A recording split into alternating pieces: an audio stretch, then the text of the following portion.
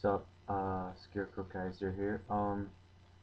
Been getting some requests to see updated versions of Frog FTK. Apparently, that's a really popular topic for people who watch me. Okay.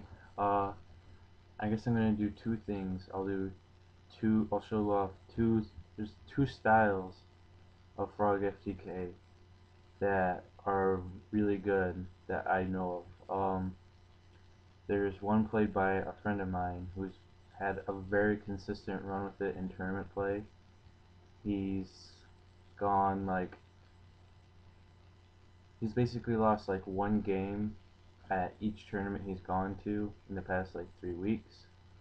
I however have not been playing in tournaments. I prefer to play more traditional style decks like X Sabers or something like that, something that isn't like an FTK. Um, but I have a different style, and I have done some some tests on how to figure on to test the win FTK ratio, because that's really what's important, is if you can kill them in one turn of both decks. And the way I tested that, not very complicated. I just had each game play out 10 games and have a ratio to compare of FTKs, no FT to not FTKs. Um, the deck I'm going to show you first is my style. Um, my style went 9 out of 10 games, so it had a 90% FTK ratio. So here's the deck. 2 Treeborn Frogs, 3 Poison Draw Frogs, 3 Swap Frogs, 3 Substitoad, 3 Dupe Frog, 2 Rodent Totems, that's one of the differences between us, 3 Unifrog, 2 Flip Flop, 2 Belize, 2 Submarine, monsters, spells, 3 Moray Greed,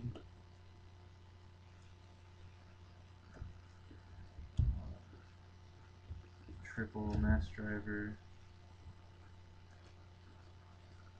triple Into the Void, 1 Card Destruction, 1 for 1, probably the best card in the deck, honestly,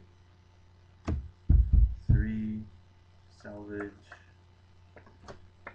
and 1 Double Summon.